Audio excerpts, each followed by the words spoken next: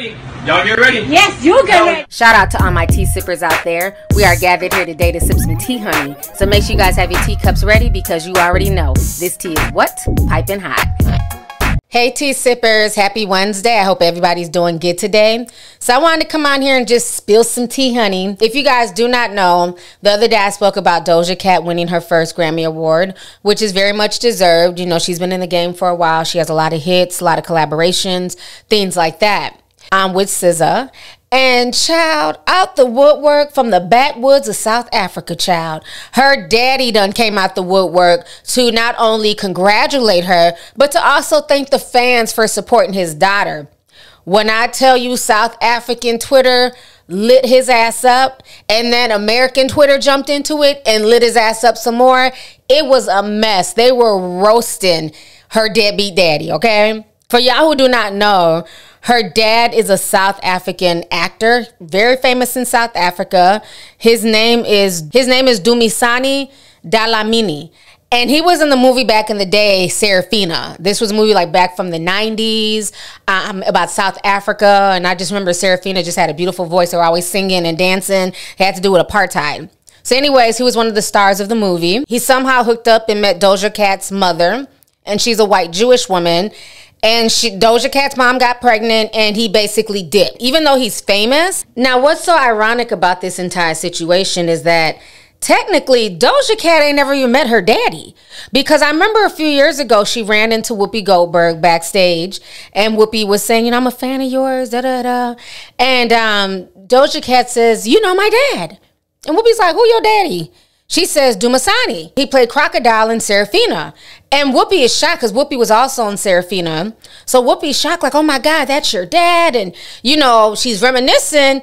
And Doja Cat goes, it's crazy because you've met my dad and I've never met my dad. Y'all go ahead and check this out. Okay. How you doing? Great. I'm just thinking about my dad because he was in Serafina and yeah, so seeing you and meeting you is like the craziest What's thing. your dad's name? What's your Dumisani. Get out of here. Yeah, he's Crocodile. Yeah. Oh shit. Isn't that amazing? Oh my God. Yeah. Isn't that crazy? And I didn't get to meet him, but you did. Man. Damn it. But that's so A good man. So cool. Really a good man. Yeah. Now, that was back April 2020 when she said this, that she had never met her father. And so I find it very interesting that 2 years later, Doja Cat ends up winning a Grammy Award, and all of a sudden, Big Daddy Dumisani, you know, he comes, you know, creeping around the corner and shit, you know, sending congratulations to his daughter. So you can congratulate her now at her glory, but you couldn't congratulate her when she was born at the hospital. You couldn't tell the mother, congratulations for birthing my child and going through, you know, 9 months of pain and, you know, however many hours of labor. But now he's coming with the congratulatory celebration. So let me go ahead and show y'all what he said on social media. He took to Instagram and he wrote this. Just wanted to thank everyone who supported my child, Zendali. God bless you all. Doja Cat's real name is Zendali. Her whole name is South African. Okay. So he called her by her South African name. He thanked his fans for supporting her. And so the South Africans were like, sir, it's sad that we, the fans, had to support your child because you chose not to. When I tell you, they lit his ass up, honey. Lit his ass up from South African Twitter, South African Instagram to American Twitter to American Instagram and back, okay? So let me go ahead and show y'all these comments, these tweets. Y'all go ahead and check this out, and I'm going to come back with the rest of my commentary.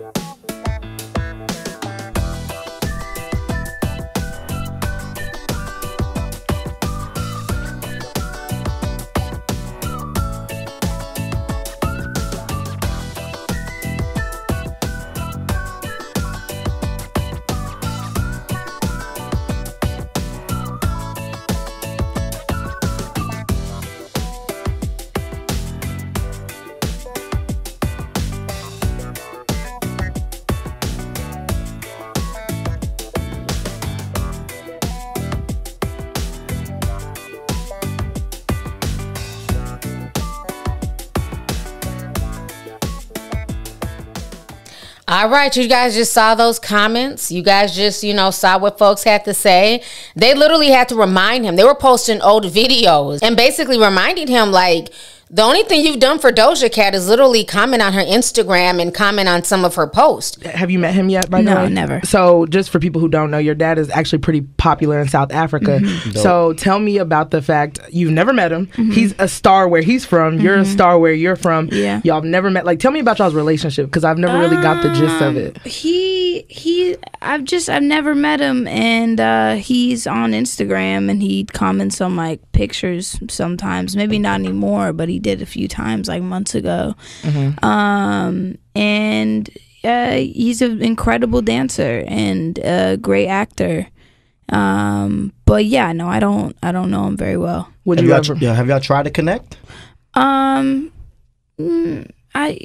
guess when I was like 13, I like wanted to see him, and then I don't know what happened. But yeah. Would you be open to it now, though? Yeah, sure. Why not? You know, he's, you know, probably still busy doing stuff, but yeah, sure. I'd be down to meet him. You have never even gone out your way to meet her. And this is not a man who's poor. Okay, he's not living in the slums of South Africa. South Africa's a beautiful country. I mean, there's a picture of him. He's in front of some type of Ferrari or Lamborghini. I mean, he definitely has money. So he has enough money to fly to the States and meet his child. He definitely has enough money to fly his child out to come see him, but never once stepped up. You know, so I think the whole situation is sad, but it just goes to show you that, you know, as a parent, especially a father, you need to be in your child's life, because you never know who that child may be in the future. Okay, so while he done turned his back on, you know, the mother of his child and on his child, look who his child grew up to be. You know, she became Doja Cat. She's now a Grammy winner. She's recognized globally. And it's really sad, because they could have built a wonderful legacy together. And especially being that, you know, she didn't have that black side of her family. Hence why she has her own tragic mulatto story of her hating her features, like her hair and things like that, because she never got that positive reinforcement from the South African side of her family. She should have been around her South African aunties and grandmothers and, you know, cousins, but she wasn't, because of her father's selfishness. So you know what? I'm glad that the fans chose to drag him and remind him, you know, that while you're congratulating her, you definitely could have done more as a parent. So I just find the whole situation sad, but that's how it is. Whenever somebody blows up and they become big, all of a sudden the deadbeat parent comes out the woodwork, you know what I'm saying, with praises and congratulations. The same thing happened to Shaquille O'Neal a few years ago when he was popping, and when he first came into the game, he'd been raised by his stepfather, but once Shaquille was in the NBA doing his thing, getting championships, here comes the biological father. So much so that, remember, Shaquille O'Neal had to come up with a song and say, you know, Phil is my father because my biological didn't bother. You know, he was on the Ricky Lake show, you know, looking for money, looking for a check. It's a whole mess, child. I can't stand when a deadbeat parent comes out the woodwork. So anyways, in other news, we got to talk about this whole T.I. situation. So if you guys do not know, T.I., Tip Harris, calls himself now becoming a comedian. About 2 weeks ago, he got into it with Godfrey.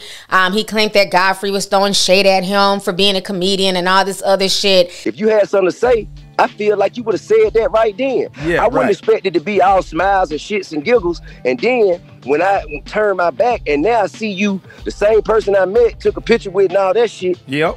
And now it's like, oh, well, he shouldn't have came up. That's the rules and da-da-da-da-da-da. Nah. I didn't even care to listen to their back and forth or to watch the interview, because I just don't care.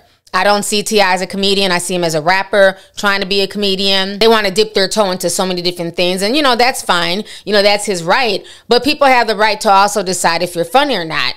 And I've seen a few comments where people have gone to see some of his shows and they said it's not really funny. It's literally him sitting there talking. He's not even really cracking jokes. He's just, you know, talking. So I don't know. But all of a sudden yesterday, this video went viral of T.I. going off on this black female comic. Her name is Lauren. And he is cussing her out like a straight up nigga, honey. Called her nigga and everything. Going in on her, telling her to shut the F up, because she basically brought up the allegations that were alleged against him and Tiny early last year. And so she brought that up. And so he flipped out. So I want to go ahead and show you guys the video. Y'all go ahead and check this out. Because there was no fucking crime. there is nothing to charge me for. All of my body. No, shut the fuck up for a second. Hey, listen. No. As many times as you jump on that shit, nigga, I'm gonna check your motherfucking ass as long as it takes. Nigga, when you stop talking about it, when you stop playing with me and mine, I'ma stop saying something. Nigga, ain't no motherfucking case, ain't never been no motherfucking case, cause I ain't did nothing wrong, and my wife ain't did nothing wrong. And if you keep on playing with me, nigga, I'm gonna motherfucking continue to confront you publicly, verbally. First of all, happy Award Day. We've never had a forum on crime. T.I.'s innocent. I truly believe it. Get it up for him. There is no charge. I don't want to hear none of that shit. Don't play with me about that. I haven't put his Hey. Don't play with me about that. I'm not. The one thing I am is a comedian. I'm not playing with you. See, now you're getting misunderstood. This is not a rap battle. This is not that. This is a motherfucking comedy show. And be clear, if I want to make jokes about something, I'll make jokes about something. Absolutely. And no, you're not going to tell me to shut the fuck up. It's my shit. This is my shit. Be very clear. This is my No way.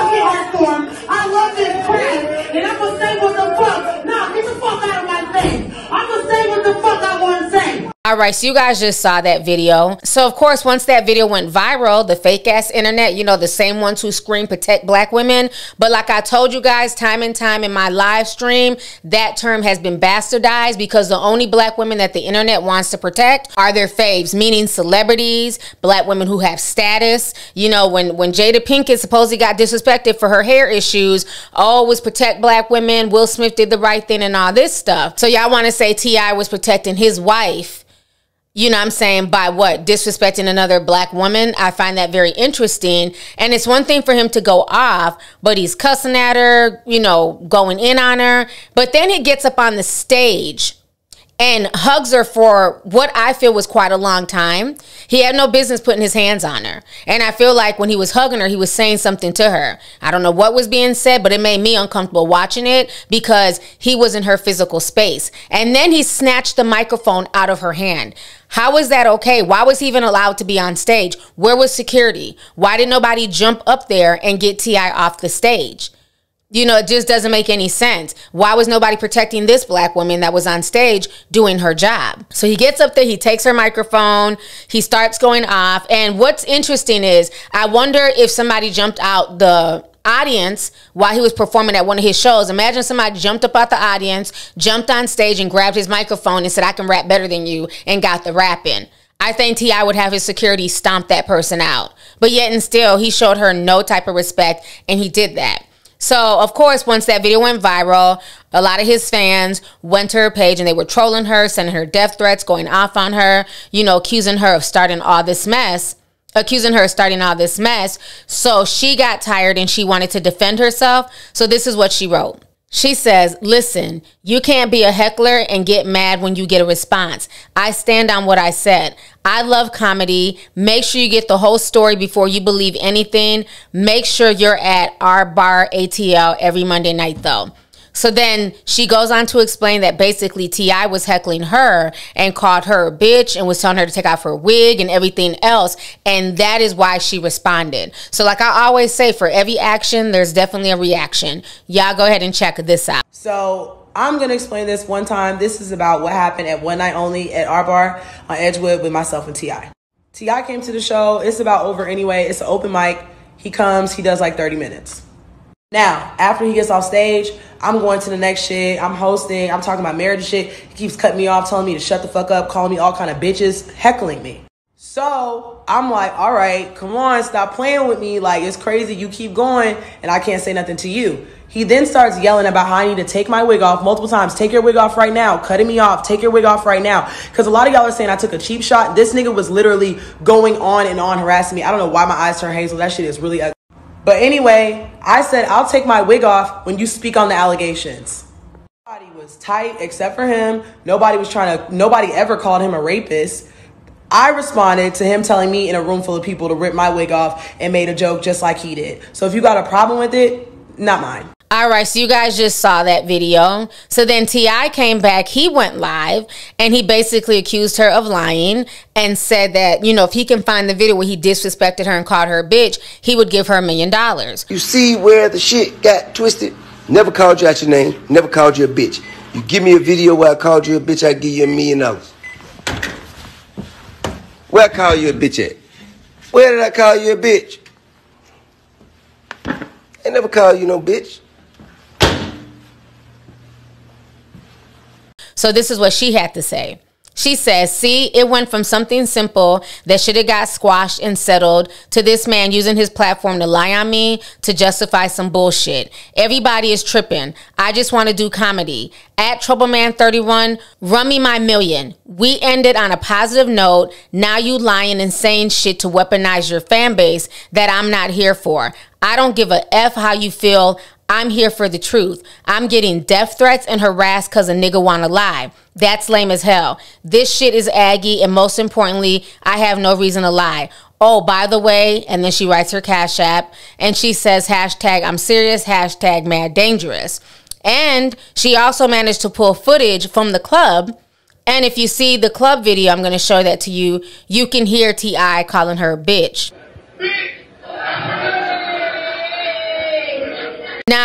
Now, Gossip in the City tried to come in her comments and basically, I guess, you know, dick ride for T.I. I don't know what she was doing, but she says, it doesn't sound like his voice. Nice voiceover, though. The internet can easily be tricked. It's sad. People started dragging Gossip in the City because if you clearly watch the video, as the word bitch is being said, he puts his head down trying to make it look like he's not saying it, but it's clearly coming out of his mouth. So I don't know why she's trying to say that it's a voiceover. It definitely sounds like T.I., but most importantly, watch his mannerisms. I'm going to play it again.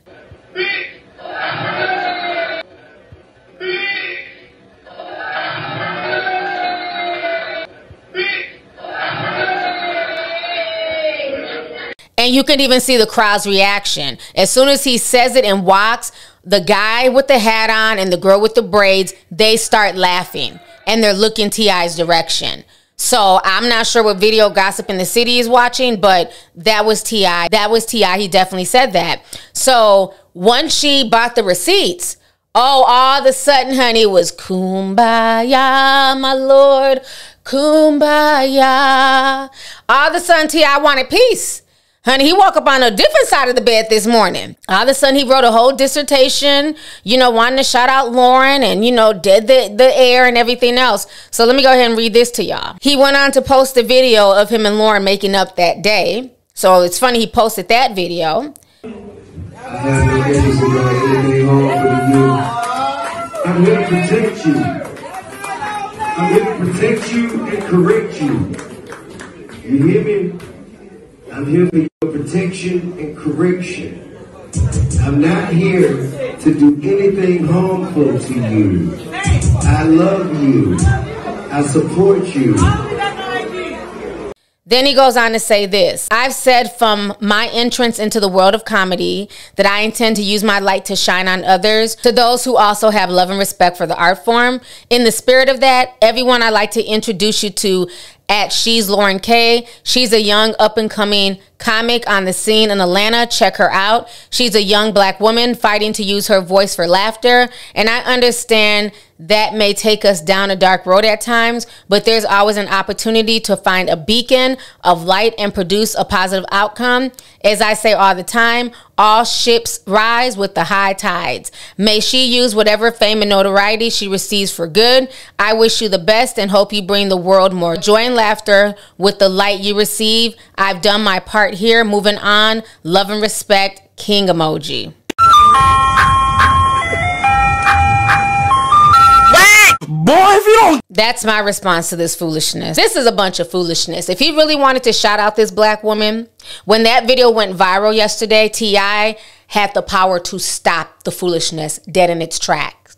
He could have said, this video is not mine. I didn't upload this. Lauren didn't upload this. We made up yesterday. You know what I'm saying? Everything's cool. It's water under a bridge. He could have shouted her out yesterday because they had made up in that video. He could have stopped all of this, but instead he fed into it. He allowed his fans to attack her and then even had the nerve to wage her and bet her $1 million. And then when she bought receipts, because I'm sure the club wants to split it with her because that's how she got the video. Now all of a sudden it's all about peace and love and I'm just here to shout her out and look out for another black comic. But you honestly could have looked out for her yesterday when this went viral and she was getting drugged and getting death threats. So this whole situation is a mess. But that's why I keep telling y'all, do not believe the hype of the whole protect black women movement. That movement is solely for black women whom the internet and whom social media deems acceptable, deems palatable, and deems worthy. And most people don't fall in that category. Hence why everybody ran to attack her and send her death threats as opposed to what? Protecting all black women like they love to chant. But yet and still they had no problem dragging this black woman who is basically defending herself from T.I.'s heckling. So my thing is, T.I., if you want to get into comedy, that's great. You know, get your feet wet. But you got to understand that as a comic, if you're going to dish it and be comedic, you also have to be able to take it. You know, and this is my thing. At this point, that's why I say comedy is not fun anymore. It's everybody's trying to get into it. Folks are going to these shows being super sensitive. It's not the same comedy that we grew up with. And I believe that comedy is slowly dying. Because some people are like, oh, you can't say this, or how dare she bring up his, you know, the accusations and this and that.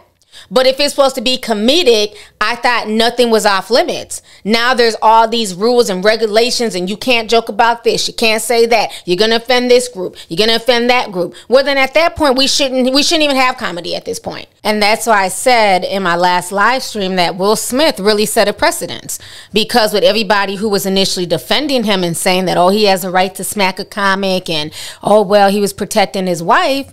Well, you're going to get more of this where people, as soon as they feel offended, they feel upset, they're going to disrupt the show, snatch microphones, start attacking comedians, you know, and I believe that T.I. is just, you know, he's feeling that Will Pac energy, okay? Same way Will Smith was feeling that Tupac energy and he turned into Will Pac. Now we have Tip Pac. You know what I mean? He did the same thing to this woman. I mean, granted, he didn't slap her, thank goodness. But, you know, he really got up in her face and got up in her, you know, personal space where he shouldn't have been. You know, at the end of the day, that was her stage. Just like if somebody doesn't like, you know, T.I.'s lyrics, they can't then jump on stage to confront him about his lyrics, you know? So the whole situation was just a mess. But I definitely feel like Will Smith has definitely set a precedence. I see why a lot of comics, good comics, old school comics have literally retired from comedy because it's not funny anymore. When you have rappers pretending to be comics, at that point, you know the comedy game is going downhill. I'm just saying. So anyways, I'm glad it's water under a bridge, but, you know, I think Lauren wants her money, though, T.I. I'm just saying, I think she wants her $1 million, but I don't want to put words in her mouth, okay? So anyways, y'all, let's go ahead and get the discussion popping. Make sure you guys leave a comment. Let me know your thoughts on this whole situation. How do you feel about folks dragging Doja Cat's deadbeat dad, him coming out the woodwork? And then last but not least, how do you guys feel about all the drama that went down between T.I. and Lauren, and basically T.I. trying to backtrack now because it looks like Lauren won the $1 million bet. I'm just saying. So let me know your thoughts on everything. Make sure you guys hit that subscribe button. Don't forget to like the video. Don't forget to share the video, honey. And thank you guys so much for the support. I'll talk to y'all later. Deuces.